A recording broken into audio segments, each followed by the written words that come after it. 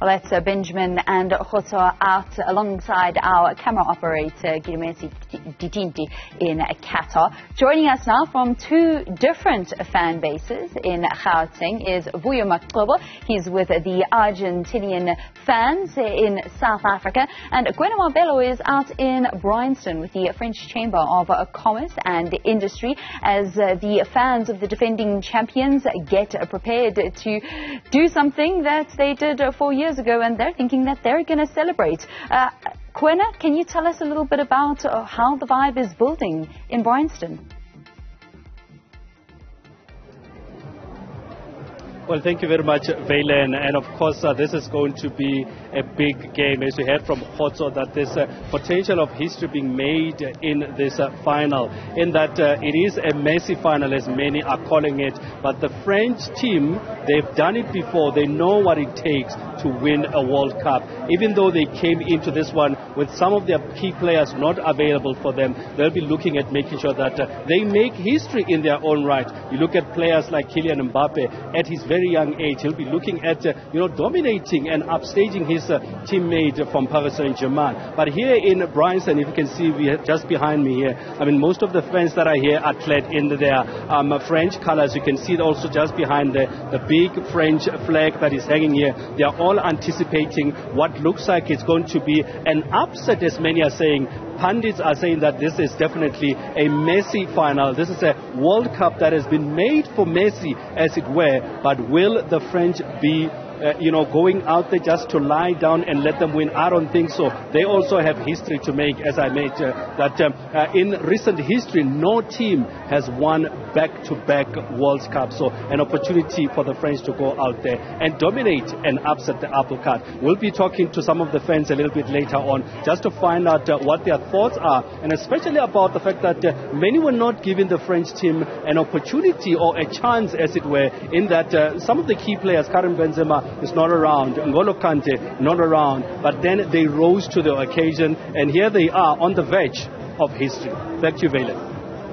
Yeah, they certainly are. Thank you very much, Kwena Moabelo. And as much as they had injuries going into the tournament, they've also had a succession of injuries during the tournament, which they have managed somehow, alongside their coach, Didier Deschamps, to just breeze through. What do the Argentinians in South Africa have to say? They are feeling ever so confident because they say that many people have taken Argentina under their wing because they want the fairy tale, Vuyo, for one Lionel Messi. Definitely, Valen. I think it's also exactly the same case here at Marks Park in Johannesburg, when you kind of get a sense when you speak to the fans in terms of how are they feeling going into this match. They're already calling for Argentina, of course, to go on and win this one, and especially for one character in the team, which is Lionel Messi, who possibly would then be buying out of this International World Cup, playing on his final one.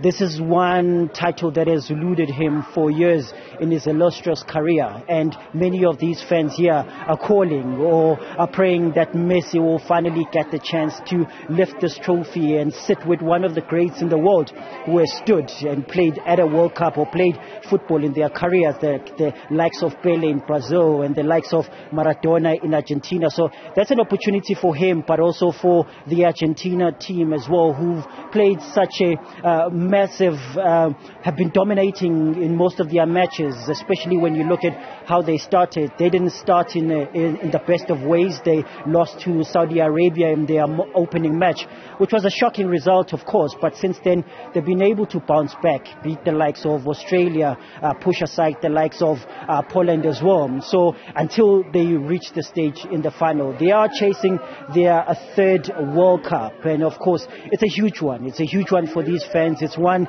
they're feeling so much pride for, and one that they are feeling that they're going to be taking this one. They do understand as well, like when I mentioned it, that it's not going to be an easy feat because France themselves are also chasing their own mission, and that is, of course, winning this title back-to-back and becoming one of the three teams that has won it before, like Italy and Brazil back in the day. So they're chasing that record as well. And of course, with the setup of players that they have. They might have not have the best of players going to this tournament, the likes of Bobka, N'Golo Kantes, but the ones that have been given the chance have put up their hands and stood up to be counted for the future. You know, the likes of Olivier Giroud as well, and if you know, they've stood up at this tournament. So these fans understand that it's not going to be an easy feat in this final, but one that they are confident that the Argentina team, Lionel Scaloni, will be able to lead his team in this final dance, finally to glory, and not just for the team, glory for Messi as well. They're feeling very confident. Around me, they're already setting up with their jerseys as well, and maybe I'll ask just a camera operator and my colleague Jim just to look in. If you look back there, I'm not sure if he's able to zoom in. There's two gentlemen, of course, that are standing in front of the picture. There's a huge poster of Diego Maradona there, and that's one of the highlights, because there's been that comparison to see if Lionel Messi can reach that turner that Diego Maradona was able to reach. Of course, Argentina denied Croatia a second successive appearance in the final with a 3-0 victory in their semi.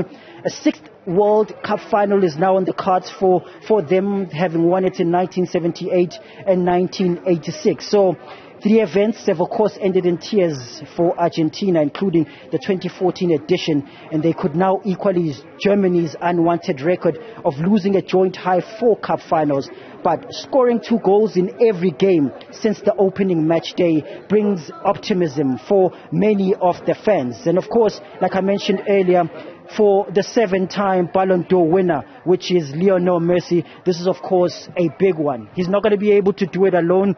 The likes of Nicolas Otamendi, Enzo Fernandez and Julian Alvarez will need to step up and help him along this final dance to make sure that Argentina becomes the supreme team in this final, in this 2022 FIFA World Cup. And it's back to you in studio.